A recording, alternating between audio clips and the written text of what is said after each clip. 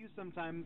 I definitely understand. You know, I know what you mean, know because they where always act like that because they Let want me finish, fool. Can I finish? Hurry up, man.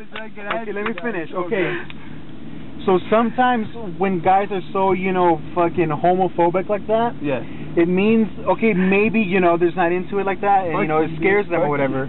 Or two, they don't want to face the reality that maybe, in fact, they're gay or bisexual themselves. Yeah. So that could be like a front that you're putting on. Yeah, right. So no one thinks you're gay or fucking bisexual when in reality you are. I am not saying you are. No, definitely. It's cool if you're gay. No, it's cool if you're gay. No, I got friends who are gay. Oh no, yeah. So no, I definitely understand. No. All I'm saying though is name Bubba. Is more times than not, that's what the case is usually. But I'm not saying it's you. But no matter what your sexual orientation is, dude, you're still my friend. My gay friend.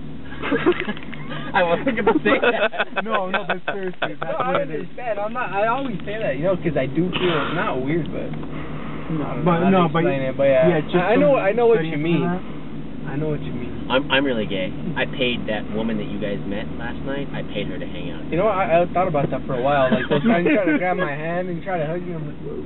I'm just comfortable with my sexuality. No, just the way my dad raised me. That's why. Yeah. Like he's always like, don't let some dude touch you.